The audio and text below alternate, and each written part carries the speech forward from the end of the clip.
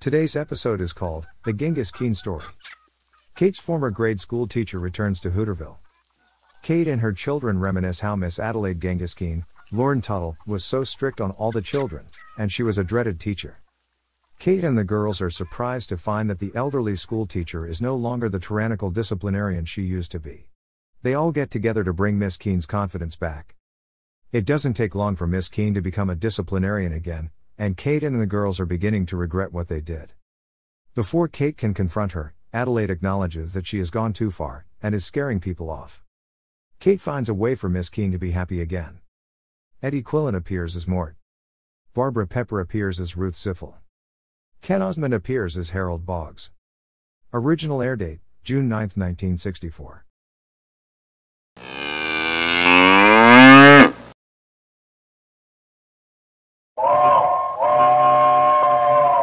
Come ride the little train that is rolling down the tracks to the junction.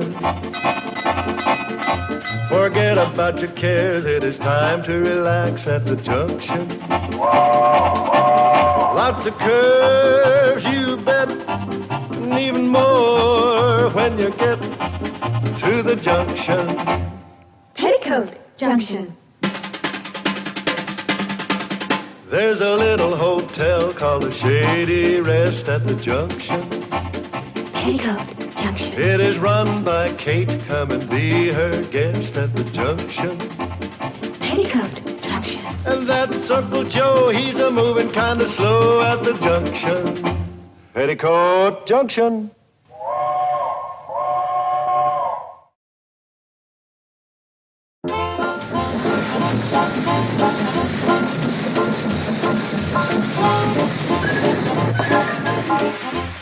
What's the rush?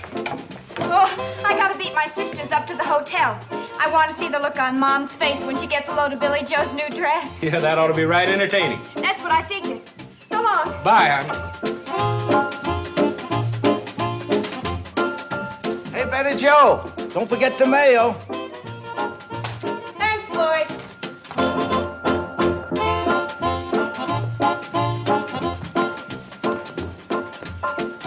What was that? A blur, otherwise known as our baby sister. Well, here goes, and wish me a lot of luck. Sure, but you're gonna need an awful lot of it. You know, that dress is much too tight. Mom's never gonna let you keep it. Well, it's all a matter of psychology. Come on and see.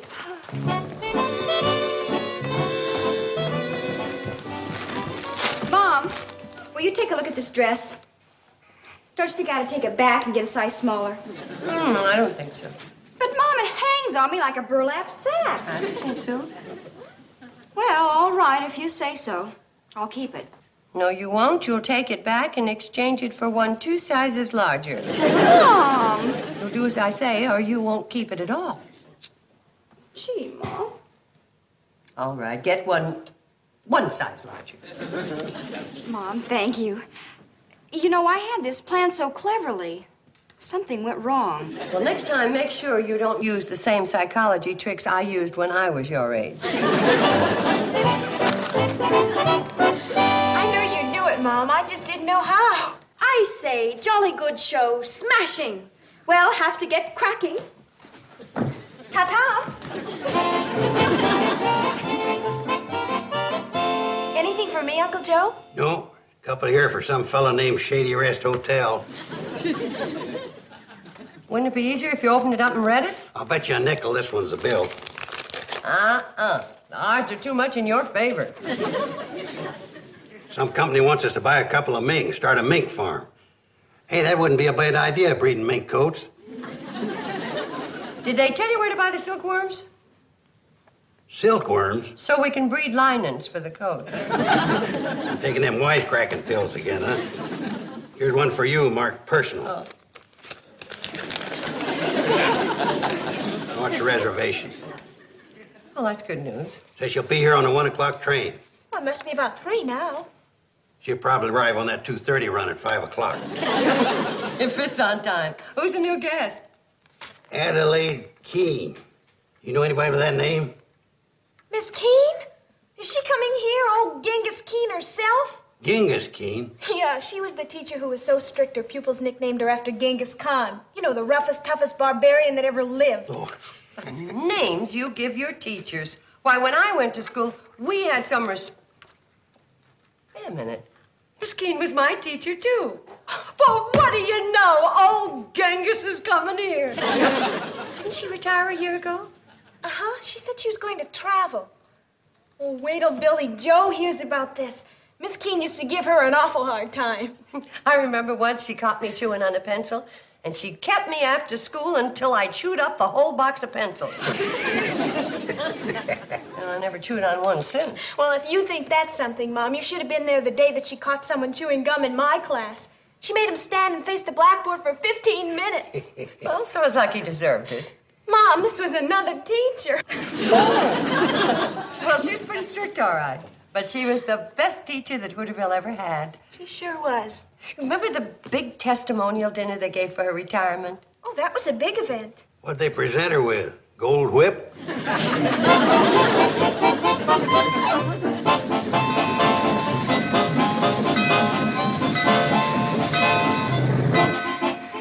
Now, watch her. She's going to take over like she owned the place. She'll demand the best room in the hotel, prompt service, and...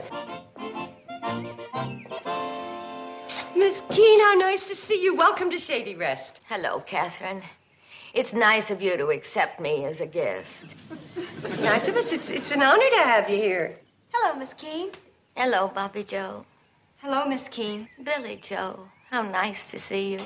No, you already know Uncle Joe, and that's my youngest, Betty Joe. How do you do, Betty Joe? How do you do, Miss Keane? You're looking very well. Oh, there's no need to be polite, dear. Oh, Uncle Joe, would you show Miss Keane to room 12? Sure, Kate. Watch her spring into action when I tell her supper's gonna be late. Oh, Miss Keane, supper's gonna be a little late tonight. That's perfectly all right. Sure had her spotted, Kate. She's real terrifying. That's who you nicknamed Genghis Keane, that timid little old lady? I can't understand it. Well, she must have gotten into that mood from all that traveling. Well, there's only one thing to do. We gotta snap her out of it. Mom, that's gonna take a lot of snapping. She's coming down, Mom. Oh, I'm glad. What's holding up supper, Kate? You got 4 starving loafers here. Well, just tighten up your belts for a few minutes. We gotta try and get that poor woman riled up enough to insult one of us. Come on, girls.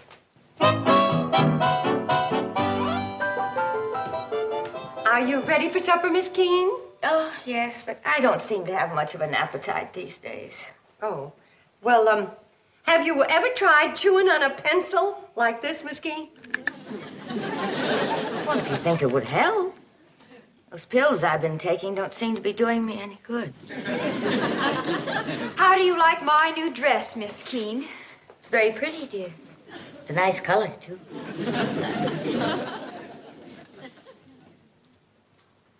Is that gum you're chewing and pulling out of your mouth? Yes, it is. It's gum. Disgusting. Could I have a stick after supper, please?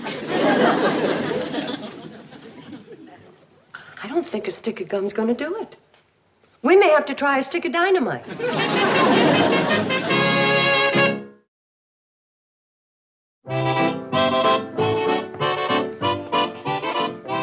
Did Miss Keane get her glass of warm milk, dear? Yes, but she didn't drink it. She got too involved in helping Betty Joe with her homework. Why is she bothering that poor woman? Oh, well, because Betty Joe's having a little trouble with her algebra. And she heard us all talking about what a great teacher Miss Keane is. What's the matter, dear? I just made a terrible mistake. I asked Miss Keane to give me a little help with my homework. That's not the thing to do. You said it. What she gave me was a lot of help. And, Mom, were you ever right about Miss Keane as a teacher? She's the toughest thing this side of the railroad tracks.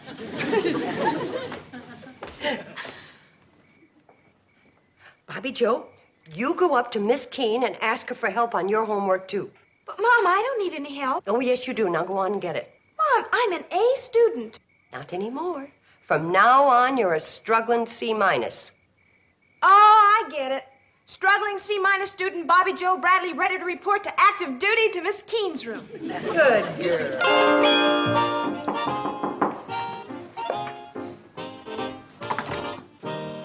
Mom, Billy.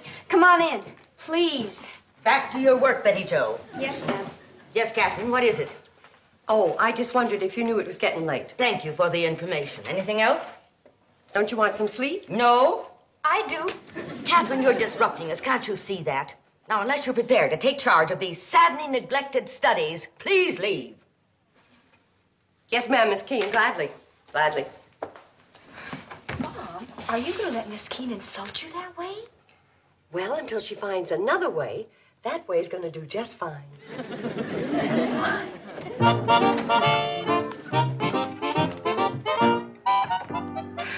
morning. Did Miss Keane come down yet? She just went into the dining room. What's the matter with you girls? Don't you feel well?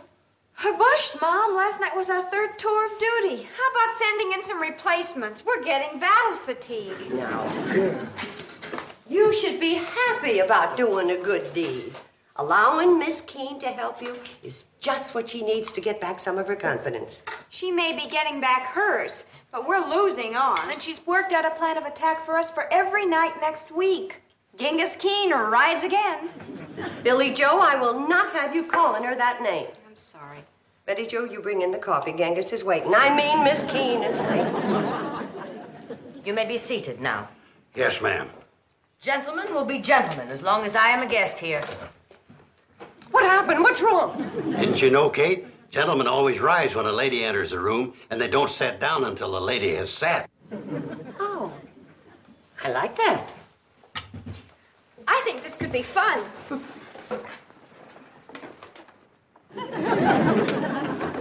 Now, Betty Joe, stop that. Uncle Joe is right. Betty Joe. I just wanted to see if it would work. Well, did you sleep well, Miss Keane? I'm getting the best sleep I've had in years. What's going on? I've decided it's time the men around here acted like gentlemen. Now, just a minute. Don't nobody tell me I ain't no gentleman. Joseph Carson, do you realize you've accomplished the impossible? Don't nobody tell me I ain't no gentleman. 4 negatives in an 8-word sentence. Did you hear that, Mort? I ain't never had no education either. Obviously. Oh, for Pete's sake. You may be seated, Billy Joe. Now we can begin our breakfast. Oh, not yet, Miss Keane. Charlie and Floyd aren't here. Don't they know when you serve breakfast? Oh, yes, but they're always a little late. Well, then perhaps if they missed a meal or two, they'd learn to be on time. Now, Billy Joe, as soon as we've finished eating, we'll start a course of study for you. Mom! I think it's a good idea. Kate, could I talk to you for a minute? Don't bother about getting up. It's only me.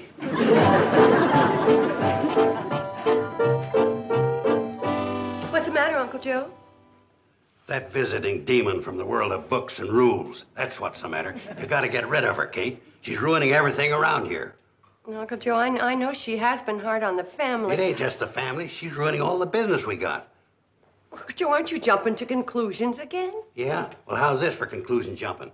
This morning she ran off 2 salesmen before they had time to check in. Well, maybe they weren't even going to... Hey, I came here to loaf, not to be lectured. I'm checking out. What happened? Seems like I shouldn't have come to the table without being clean-shaven.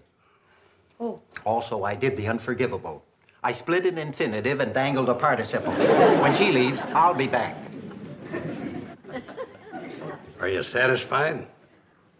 Well, Uncle Joe, if I tell her she's been carrying her authority too far, it'll break her heart. Well, if you don't, it'll break our measly bank balance. Yeah, I guess you're right. I'll fix her a nice supper tonight, and then I'll try and find a way of telling her that she has to leave first thing in the morning. Good girl, Kate. And give it to her straight. Really get it across. Don't act like you're afraid of her. Where are you going? Upstairs to shave.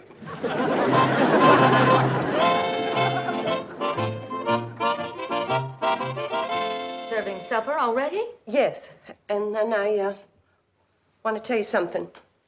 Where are the others? The girls? Oh, they're around somewhere. We're having your favorite for dessert, blueberry pie. And then I want to tell you something. And your Uncle Joe, he doesn't seem like the type who would miss supper. She insults you to your face, then turns right around and does it behind your back, too. And the salesman? And Charles and Floyd, where are they? They're around. Now, I want to tell you something. Oh, I don't know. It's the same old story all over again. Everywhere I go, I drive people from me. Oh, Catherine, I'm going to be leaving in the morning. And then you can get your lovely daughters and your wonderful friends back again. Now that makes it easier for Kate. She's saying what Mom would have found it hard to say. This is a cinch. Miss Keane, I never heard such nonsense in all my life. Why, the reason nobody is here is because, well, the girls are up in their room having a picnic supper. No aunts, you know. And Uncle Joe and the boys, they have a running game of pinochle. They play on the cannonball, going from Hooterville to Pixley. And the salesmen, they come and go. You know how they are. You mean I really haven't scared them all? You scare people off? Oh, that's amusing. Sometimes when it comes to handling a situation, your mother is pathetic. You not only brought honor to the Shady Rest by your mere presence, but culture and discipline. Bankruptcy and disaster. Your words are very reassuring. Well, I'm glad. You may serve when ready.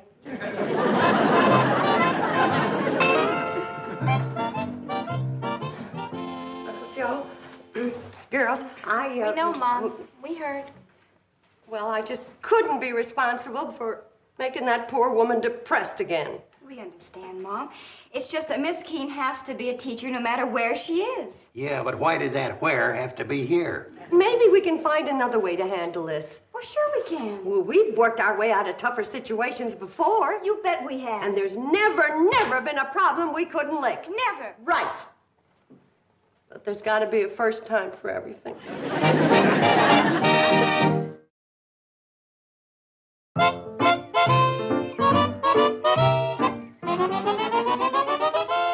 Sam, this is the best spot in town for this project. Well, you know what they say, Kate. Stand in front of Sam Brucker's store for 24 hours and you'll meet every citizen in Hooterville. Here comes Fred Ziffel. Oh, girls, get ready. You going after the likes of him? A dropout's a dropout. Well, free refreshments, huh? Where are they? Well, I have to ask you a few questions first, Fred. Do you believe in education? Yep. Congratulations, you did it. You won.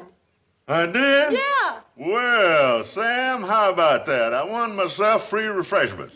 Oh, just a minute. You did finish grade school, didn't you? Well, almost. How far'd you go? 4th grade. Oh, what a shame. Oh, that's a shame.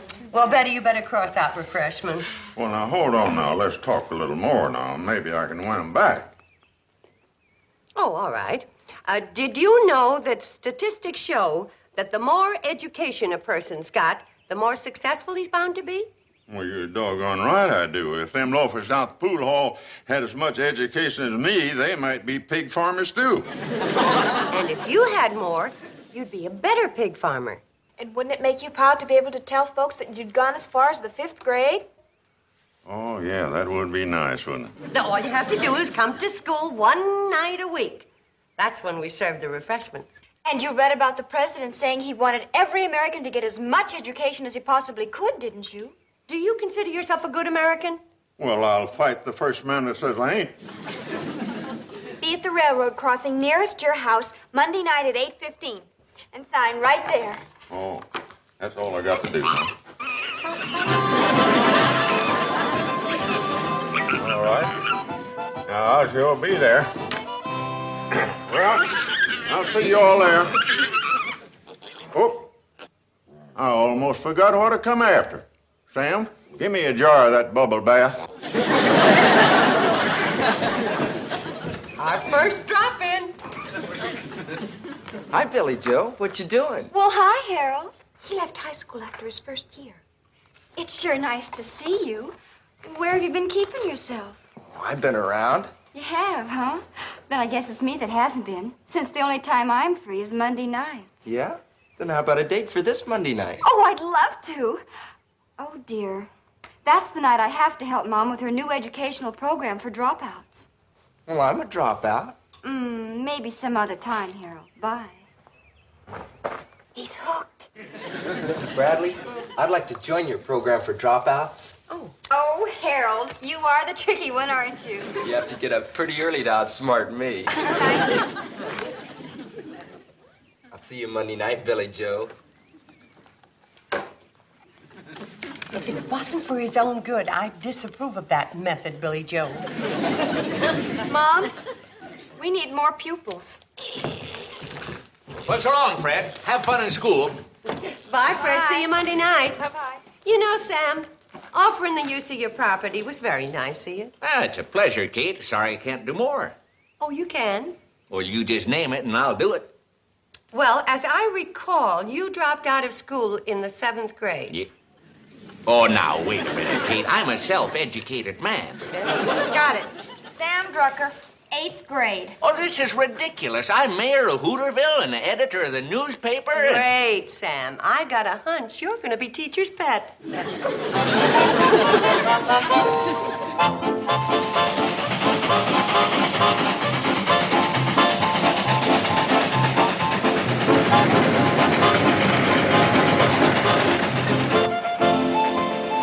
Charlie's slowing down for Harold Boggs. I'll help him with his lesson, Miss Keane. I never felt so stupid in all my life. Do you think she'll give us homework? Knock it off, will you, fellas? Samuel, Joseph, Lloyd, I will not tolerate any whispering. Now read your lessons. I'm going to ask questions later.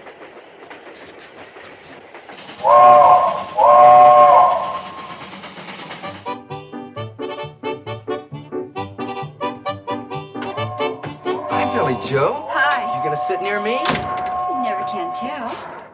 Harold, sit right there. That's Genghis Keane. She's the reason I left school in the first place. She's changed, you'll see. Harold Boggs, take your seat. She's changed, all right. From a raging tiger to a raging lion.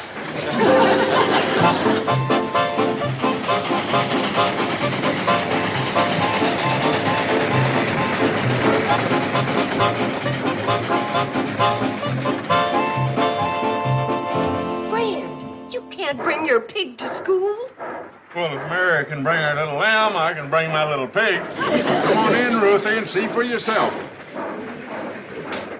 Hello, Ruthie. I didn't believe him. I thought he was meeting another woman here. I got a terrible jealous nature, Kate.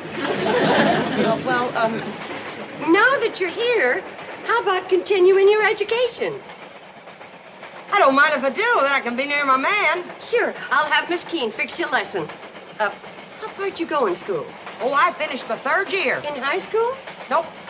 Grade school. When I drop out, I don't fool around.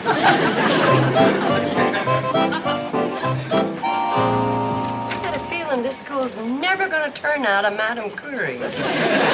Joseph Carson, give that book back to Floyd. Make him stop throwing spitball. Fred Ziffel. Ma'am? Must you hold that pig in your lap? No, Ruthie can hold it in her lap. Joseph, if you don't give that book back to Floyd, you'll stay after school and clean the ashtray. When's recess? Miss Keane, what happens if I don't show up next Monday? You'll bring a note from your father. What happens if I don't show up? You bring a note from your son. Now, class, open your books to page 10. We will begin with paragraph 1. Now, who can tell us what are the basic components of a sentence?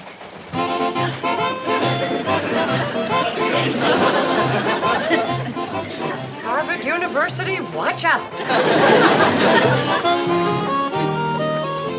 Are you sure Sam found her a nice place to stay? Just perfect, Mom. Right near the library. Here she comes. Oh, dear. This is such a wonderful group. I hate to spoil it by giving you bad news. Bad news, Miss Keane? Oh, yes. I'm going to have to leave the Shady Rest. Oh, why? Well, as long as I have so many dropout pupils and classes 3 nights a week, I'm forced to move into town to be near the library. Miss Keane, what a shame. Please don't go, Miss Keane. The place won't be the same without you. Oh, Catherine, girls, don't make me feel any worse than I already do. You must try to understand that as busy as I'm going to be, I cannot afford to lose precious time in transit. I'm afraid she's right, Kate. This, then, my friends, is not goodbye, but merely au revoir. Oh, never mind. I can carry my own bag. Yes, teacher. Goodbye, Miss Keane. Come back and see us. Until the cannonball's out of sight, don't nobody say nothing. Joe. What's the matter, Kate? She can't hear me. She's only been gone seconds. And already you're back to using double negatives.